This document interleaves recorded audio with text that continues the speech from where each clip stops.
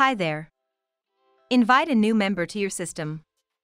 Go to Side menu and select Users. At the right bottom corner, press Plus button. Fill out all the necessary fields. In order to send an invitation for the new user to your system, an email needs to be filled in.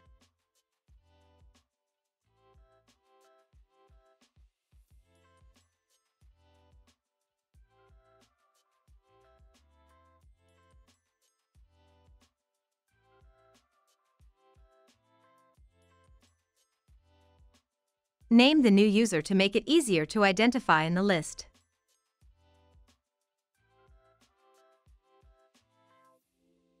If you want, you can enter a phone number for administrative purposes, but it is not necessary.